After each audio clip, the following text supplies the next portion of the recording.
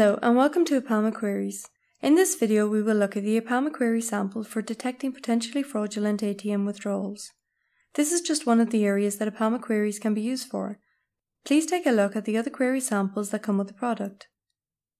This sample contains monitors that generate withdrawal events that are used in the sample, which demonstrates using Apama queries to detect two different possible types of ATM fraud. Looking through the project's contents, you can see the various elements that make up this sample.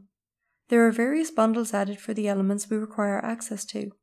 Dashboards are defined, event definitions are defined in separate files, the monitors which generate random events, simulating both genuine withdrawals and fraudulent transactions. In our example, the fraudulent withdrawals are made by Batman villains, so they can be easily identified.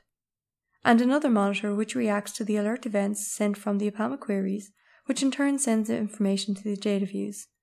And then importantly, the queries themselves.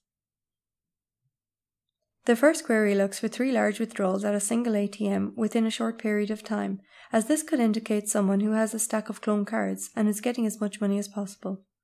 The second query looks for 2 withdrawals using the same card number at different machines within an interval such that a single person could not have made both withdrawals given the distance between the machines and reasonable assumptions about how fast someone could travel. This pattern of activity would suggest that a victim's card had been cloned, and one or more fraudsters were making withdrawals using that card's details at the different machines.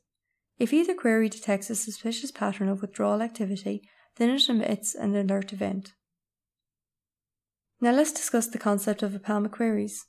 They allow the user to create scalable applications to process events that originate from very large populations of real-world entities. Apama queries are useful when you want to monitor incoming events that provide information updates about a very large number of partitions. For example, ATMs or card numbers. A query application operates on a huge number of independent windows of events, with a relatively small number of events in each window. Applications can be built using monitors or queries, and the two can interact, like the simulator monitors in this sample. With Apama's Visual Query Designer and Software AG's Designer, you can easily create new queries and view and review existing queries. You can inject Apama queries into a running correlator with the Apama macros rand, or in this case automatically with Software AG Designer. Now let's run the project to show the Apama queries in action. Remember, the queries in this project are parameterized and so are not activated until there are instances of them. So for example, we need to specify a value for the threshold we are using in the query. So initially, the withdrawals are not being flagged as any kind of fraudulent behavior. We can create instances of our Apama queries by using the scenario browser to set the parameter values as follows.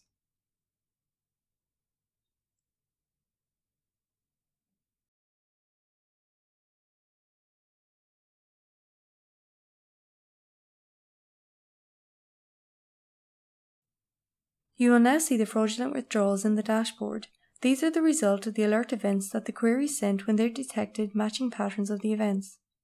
The dashboards show up our villains in red, so you should see that they have been identified as fraudulent transactions. That's just a small taste of what Apama queries can do. Take a look at the other samples in the product, such as the car samples, which you can see use several input event types. More complex pattern conditions, such as without, aggregates to calculate averages of matching events, and it also uses source timestamps of events to give correct behavior even if events are delayed or out of order. Thanks for watching.